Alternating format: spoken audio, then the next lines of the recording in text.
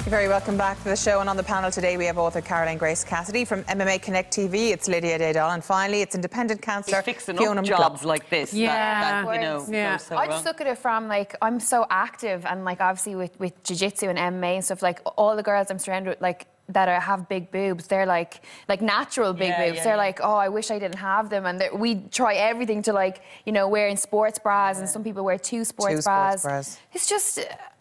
Oh yeah, I know, I don't understand it myself. Because obviously the fat shaming on airplanes is all over the place at the moment. I wonder what she does for, like... She can't even sit in the back of a car. Exactly, yeah. Ever get divorced? Yeah. Can we have a divorce party, please? We just get divorced. I'm still single party. Absolutely. Yeah. There's an idea. Yeah, I don't know. So I think it's kind of like a natural thing, you know. My whole thing on it is everyone gets so hysterical now about everything. Everything offends somebody. But if you look, like when I was younger, when my mom used to get ready, you know, she should have her makeup. I remember being in the mirror and, you know, like trying to put on, using her eyeshadow and stuff. And it's a bonding thing. Blue eyeshadow. Blue eyeshadow and blue eyeliner, absolutely, like a classic. And a pink lip.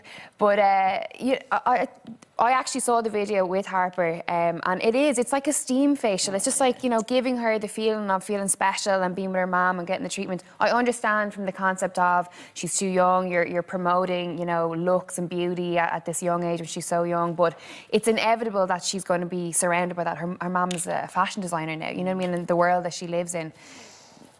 Each their own. I don't think we have a right to comment on how bad people, mother. That she's a bad mother. People are saying she's a bad mother. Fiona. She's Do you think she's a bad mother because of this? Mother. Come on. Well, the rule to follow is that if it's you know, if it's got more than 3 or 4 ingredients on the pack, or, you know, stay away from it. Like a big part of obviously sport nutrition is, you know, your proteins and your fats, but it's real food. It's real protein, real fats. What, a bit of chicken, a bit of brown rice? Chicken, your avocados, not even your rice. You know, like. Real food, you know what I mean? And I think the biggest thing that when, especially with you know, my friends and stuff, and they find out about a particular product, or, you know, that's not really that good for you and blah, blah, like, the information is out there. You just have to educate yourself on what's good for you, what's not, and don't be so surprised that, like, you know, foods companies, that media companies, that things that are out there that are selling you a product, selling you a certain way of life, that it's, if they're not good for you, that, you know, they get so shocked on it. Of course, people are going to try and make a profit off it. You know, you have to educate. On this, though, with Tori Spellin, I don't know, maybe it's because I don't have kids, so maybe I don't have the, like, sentimental, you know, maternal impact on it, but... Like Tina. Like Tina does, yeah, like Tina. But I think it's fair, like, obviously it's not fair game to talk about people on the internet, and we all know about trolls, and, you know, they need to get a life, and it's a reflection of themselves. But I think if you put your children on the internet and you have a profile like hers, then you can't complain about it. I agree. Do you know what I mean? It's very easy. Like, she profits off having her children on her Instagram. Does she, though? Yeah, because she's got a reality TV show on Home Life with Tori Spellin.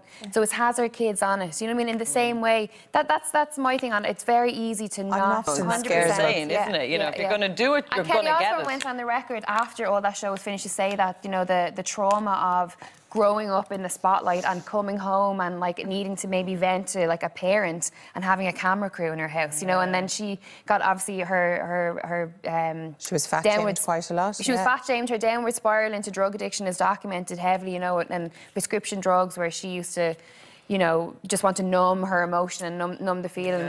But I think